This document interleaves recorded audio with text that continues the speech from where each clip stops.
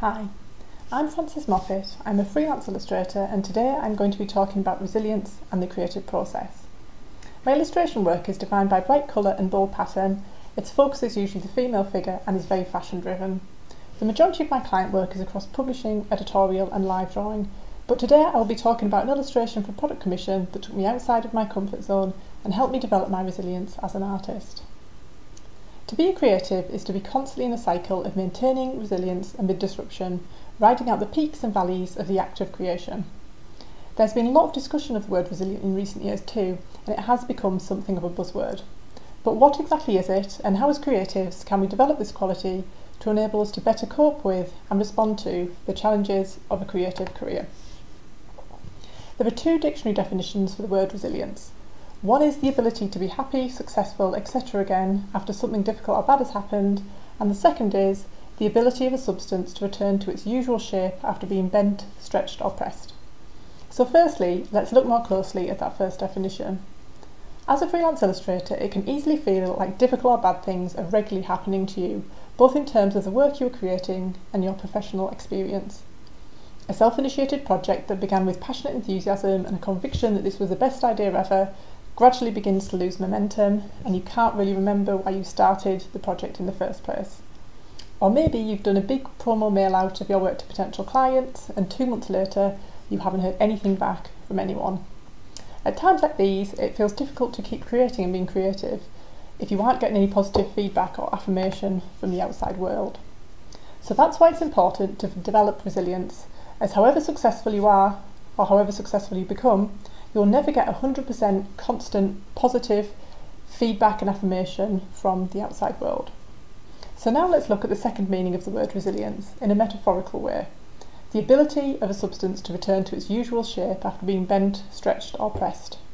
So let's imagine you're the substance. What qualities would you need to develop to go through this transformational process without it being painful? And being bent and stretched does sound quite painful. The cyclical nature of the creative journey means that this process is a never-ending one. There will never be an end point that you reach as an artist when you are done or have arrived at some final destination. It's always going to be a work in progress.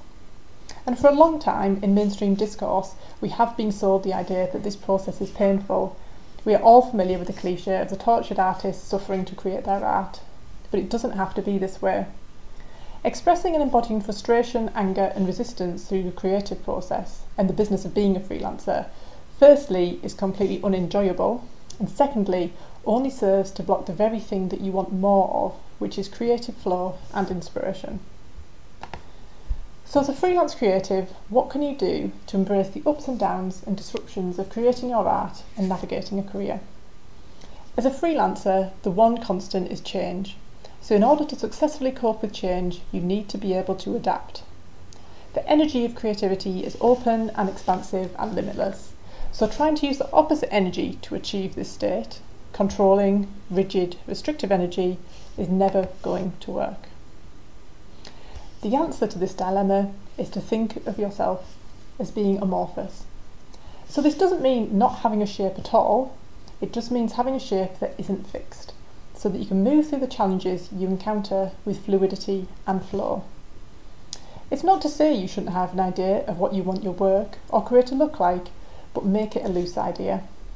This means being curious and open to change, and if something doesn't work out as you expected, being able to graciously move on to the next thing rather than dwelling on what you perceive as a failure.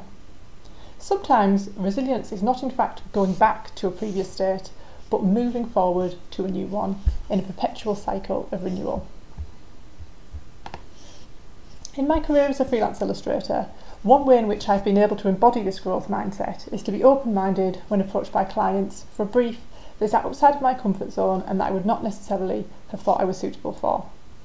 A time recently that I had to put this mindset into practice was when Skint, a skate brand, approached me to design a skate deck for them. My initial thought was, not sure if I can do that. I didn't know if my work was a fit for the product's audience, and I also didn't think that my work was similar to the aesthetic of most skateboard designs I'd seen up until that point. However, despite these doubts, I said yes, as it was an interesting brief and I felt excited by it for the very reason I felt nervous. It was something I hadn't done before. And so I embarked on the design process, familiar in that the design process has the same stages, whatever you are designing, so that's research, thumbnailing, roughs and sampling, but unfamiliar in that I had considerations as designing an image for a skateboard presented a whole new range of challenges. For example, the dimensions for the illustration were very narrow, as they had to fit on a skateboard, and I couldn't have focal points on the illustration in the areas where the wheels were fixed with screws, so that also presented a problem.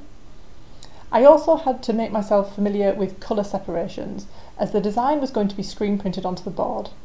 This meant having to construct my illustration in a new way and also pare back the detail, as I was limited to 4 colours. But eventually I arrived at a design that both myself and the client were happy with, and you can see it here. At the end of the process, I wasn't the same illustrator I was before. My shape had changed a little bit, and that was a good thing.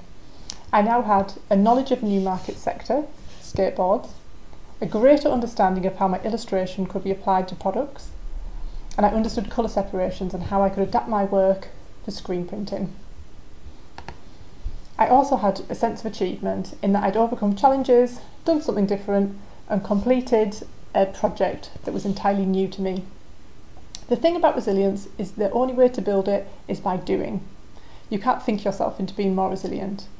As a creative, you need to consistently put yourself in situations where your practice is somewhat disrupted so you can build your resilience muscle. And it doesn't have to be anything big.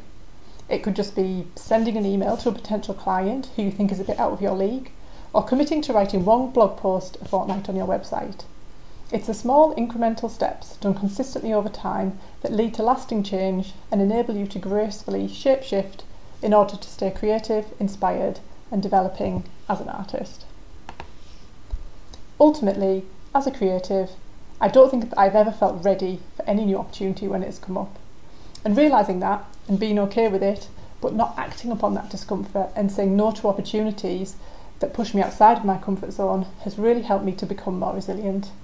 Creativity thrives and flourishes in that space between where you are and where you want to be, between the known and the unknown. Embrace it. Thank you.